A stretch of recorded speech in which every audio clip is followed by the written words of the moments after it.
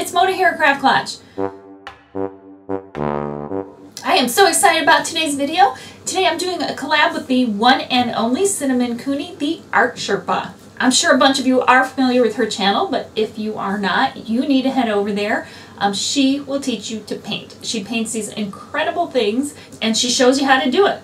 She has a great community, a great attitude, incredible talent. So be sure to go check out her channel and be sure to subscribe while you're there. Now for the project that we're doing, it's a little bit different than anything that I've done before. Over the years we've talked about using resin in different ways, and you could just use it as a covering, you could use it as a base, you could use it as a lot of different things, and I've told you to think about resin as your canvas. Now I have some painting skills, but they're pretty limited. But Cinnamon's got this incredible talent and she has agreed to do this with me. I'm going to do a resin pour and then ship it off to Cinnamon, and she is going to work her magic on it and paint something on it. She doesn't know the canvas that I'm sending to her, and I have no idea what she's going to paint on it. So this is pretty exciting for me. Be sure to stick around to the end. I'll have a link to her video, and there's a giveaway. I have a 12 by 12 canvas that I just picked up at the craft store, and it comes pre-primed so you don't have to do anything to it. And I'm using the Resin Obsession colors. I'll have links to everything that I'm using down in the description below. Remember, the most important thing is always to experiment and don't be afraid to try it. What is the worst thing that's going to happen if it doesn't work out exactly like you had planned it? A lot of times it ends up better. I'm going to start separating the resin into cups and adding stuff. Okay, I'm going to take some transparent red and add that to one of the cups. I'll start mixing that right away. If you let this stuff sit in the cups too long, it will start to set up. So you just want to remember to keep mixing, and if you need a second set of hands, ask somebody to help you. And this is a transparent blue, and you do want to make sure this stuff is well mixed. I'm going to do an opaque yellow, and resin is messy, so expect to get messy. I'm going to do a teal. Now the best thing I can tell you about working with resin is no matter what resin you're using, take the time to follow the directions and read them. And then I've got this glitter that I'm going to toss into one of these. And these are kind of like little strands of glitter almost. Here is some Duo Green Purple Pearl X powders. Okay, I'm going to put a scoop in there, mix it. I don't have a whole lot of resin in here, but it will shimmer green and purple. And then I'm going to put black into this one. Be sure to protect your work surface because resin will get anywhere if you give it the opportunity. Alright, I'm going to start with the black, and I'm not going to go everywhere, but I want to put a nice vein of it through the middle. And I'll go with a little bit of the teal. And you can go any direction. You can overlap them. Don't get hung up on anything specific, like you have to do something a certain way. You do not. This is your project, and it's going to be beautiful no matter what you do.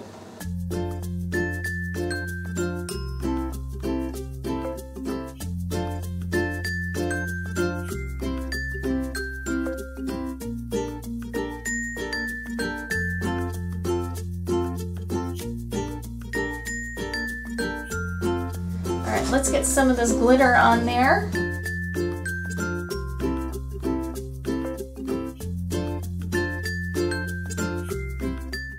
So I found this little spatula at the dollar store for $1, and it's silicone, so the resin will peel right off of it once everything is cured. So now I'm just going to take it, go through just like that. And you don't have to, but you can. You can just do whatever you want.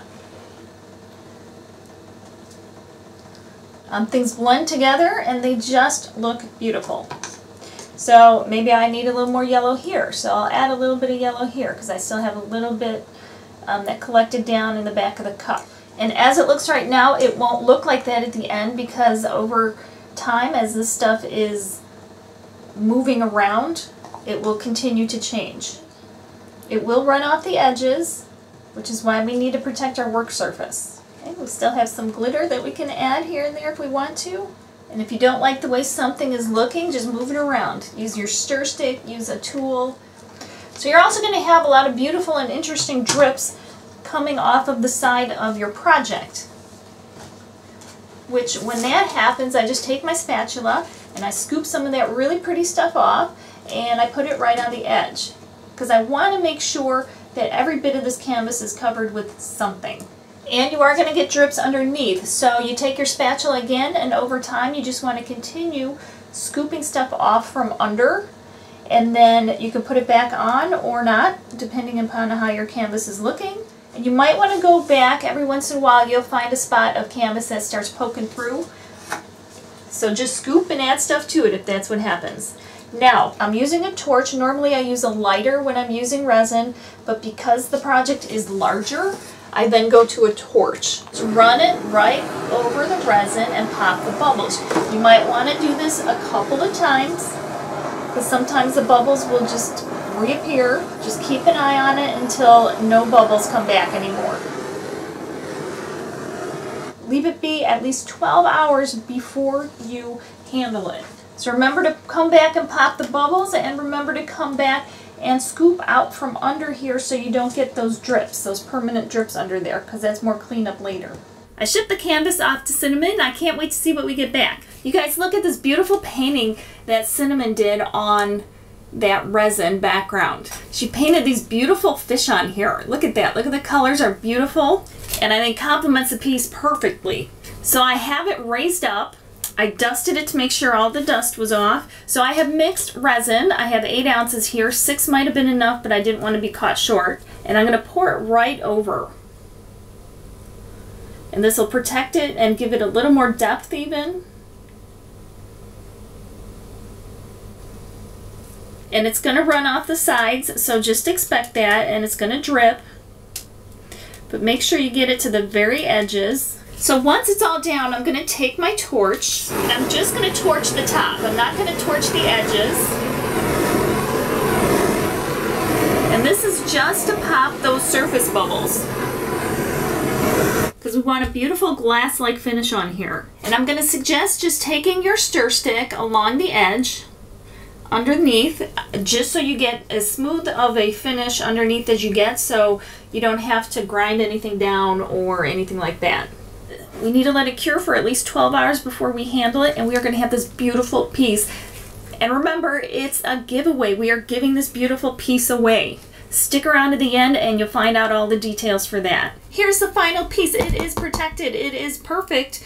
And it is waiting for a new home. And this is a one-of-a-kind piece that you could keep forever. You need to head over to Cinnamon's channel, and she is going to do a live broadcast on how to paint the fish, so you can see exactly how it was done. Now let's talk about the giveaway. The giveaway is open to everyone internationally. If you win and you can receive mail, I'll send it to you. And there's a link in the description that will take you to the giveaway. We're not running it on the channel just so that nobody can do any funny business, and all the information is there. It's open internationally. If you are under the age of 18, you need a parent's permission to enter. There's a lot of different options for you to enter. We're giving this away as a thank you for supporting our channels. So the one thing you have to do is you have to be subscribed to my channel here at Craft Klatch. So while you're here, go ahead and hit the subscribe button. And you have to be subscribed to Cinnamon's Art Sherpa channel. So when you head over there, be sure to hit the subscribe button over there as well. And you can also enter every day by tweeting about it. You can tweet our videos out. There's specific directions over there. So again, thank you guys so much for liking, watching, and sharing. And remember, life is too short not to shimmer, so grab your glue gun and your glitter.